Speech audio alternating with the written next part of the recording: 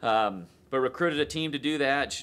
Karina actually just met one of them randomly the other day, one of the guys that was on my business plan team I haven't talked to in years.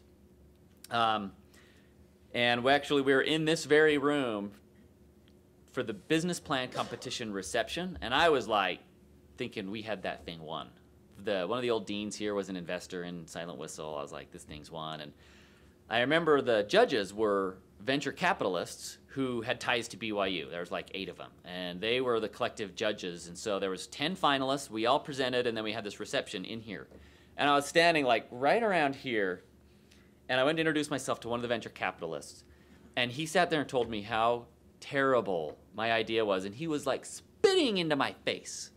Like, just, this is so stupid, and government, mandated laws or companies are just a terrible idea. I've invested in these. Just, take your losses and go home now. And it's like, you get a lot of that as an entrepreneur. Like she said, you have to be kind of irrational, and when smart people tell you things like that, you just have the ability to ignore them, which is what I did at the time. And we ended up not winning the business plan competition, but I'm happy to report that the 3 finalists are all dead. So none of them did anything, which I am secretly quite happy about. Not so secretly happy about, I guess. But then later on, we ended up winning the Student Entrepreneur of the Year competition, so we got a little bit of redemption.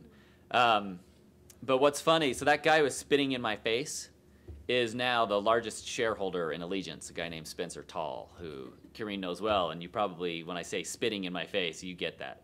That's just how he is. He's a pretty animated dude.